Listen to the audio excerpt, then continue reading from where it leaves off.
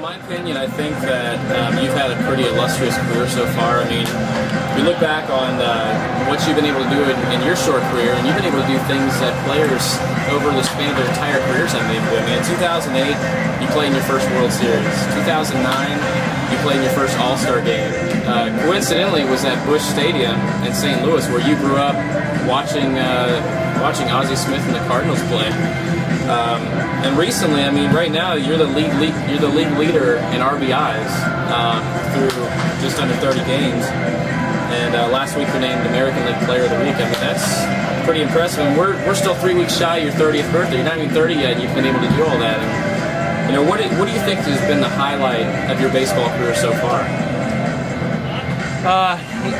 You know, the highlight of my career was probably coming back from being injured twice in 2008, being kind of ineffective at the major league level, and then coming back the second half of that year and playing really well, kind of establishing myself as a major league player, and then being able to play in the World Series, something I totally didn't expect. You know, I went from kind of the bottom as a player, you know, at the start of that season where I was injured, not really sure where baseball's going at all, and to the end of the year, I'm established a little bit more. I'm you know, kind of I'm playing in the World Series. I mean those things you just don't plan.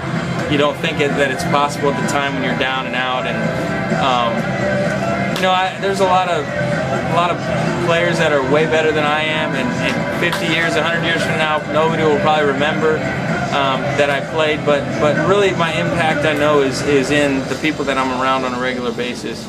It's in the character that God is building in my heart, the things that He wants to do in me and through me.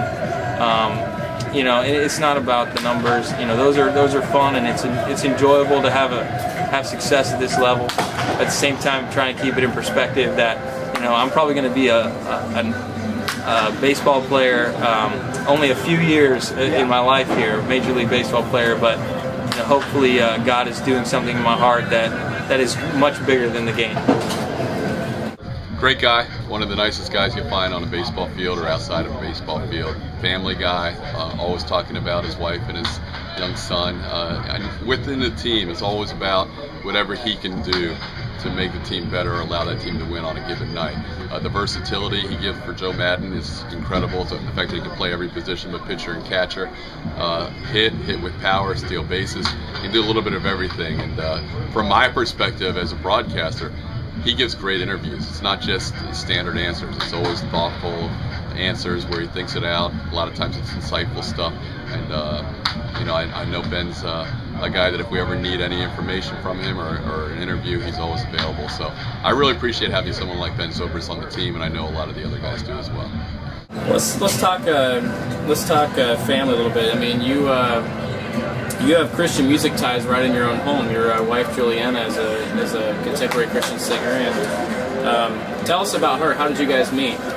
Well, we met while we were in college through a teammate of mine at Olivet Nazarene University. He's married to Juliana's oldest sister, and we were good friends, and so they connected us, and we emailed for a while.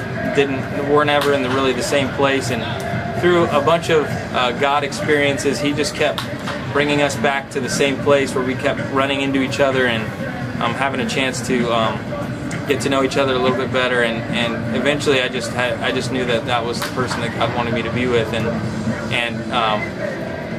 she felt the same way, so it worked out. But you know, she's incredibly talented. She went to college to be a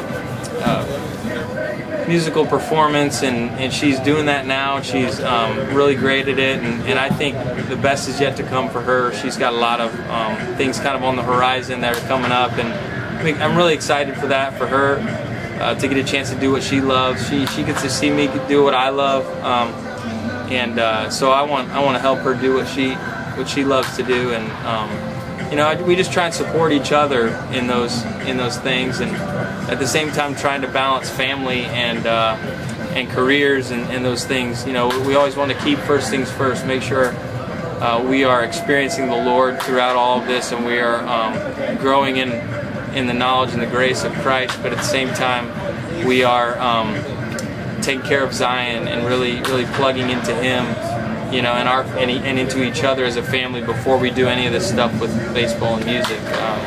You know, we really just feel strongly about that. Well, just a couple more questions for you. I'm sure that a lot of kids out there who dream about growing up to play baseball, they're probably wondering, you know, how would I do that? What's your advice to those kids out there who, you know, come to the games, who see Ben Zobrist out in the field playing? I mean, what is your advice to them? My advice to any aspiring baseball player, anybody that loves this game, it's great to have fun with baseball and enjoy it, and have something that you can learn, the character of hard work, character of being a teammate, the character of learning how to deal with success and failure. That's what sports are great for, but we always need to keep it in perspective. I think our culture takes it overboard so easily. We make it into an idol very quickly, and I would warn kids and families of doing that, because I think, you know, especially as Christians, we're called to love the Lord first and foremost, and then love other people second, and all the fun stuff that we get a chance to do and the fun things that we may get a chance to have, it's all just stuff that eventually will go away, you know, but our relationship with God and our relationship with others, that's the thing that really matters. So I would just encourage kids to keep that all in perspective. Well, Ben, best of luck for you the rest of the season. Go out there tonight, get a win, but above all else, go out there and glorify God, man. Amen. Thanks so much. Thank you. Thank you.